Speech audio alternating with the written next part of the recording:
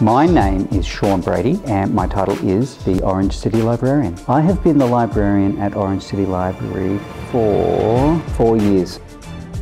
Some of the programs we run at the library include Library on the Go, which is technology for seniors. So we look primarily at mobile devices, iPads, mobile phones. We also run Code Club for children. That primarily is looking at programming.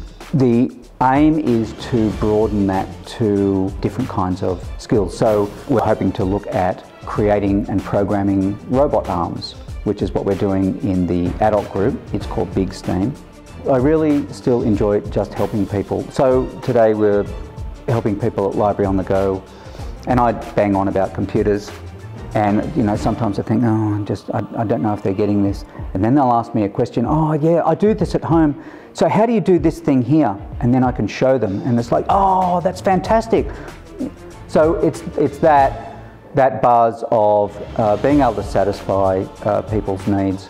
People come in to the library and they're looking for a book, and it can be really disheartening when you're looking at, oh, that one's on loan. Oh, okay, well, we'll try and reserve it for you or whatever. But when you can actually find that thing, it's on the shelf, it's not on loan, it's available there, they wanted it now and we were able to give it to them now.